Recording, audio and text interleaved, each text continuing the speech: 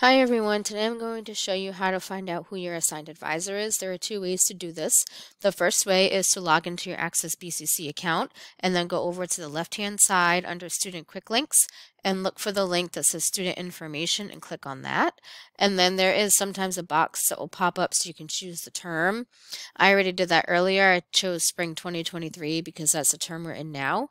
And then right here where it says Primary Advisor, your advisor's name would be listed. The other way to do it is to go to your Access BCC homepage and then click on DegreeWorks. And then once here, your information will be populated already. But for this, I'm just going to do a search so you can see what it would look like for our test student.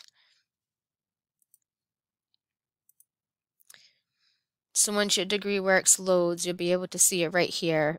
Primary advisor, and then the person's name would be listed. You may see something that's a secondary advisor or a coach, but your primary advisor is the assigned advisor that you have that you'll be working with here on out. So if you have any questions, please feel free to reach out to them.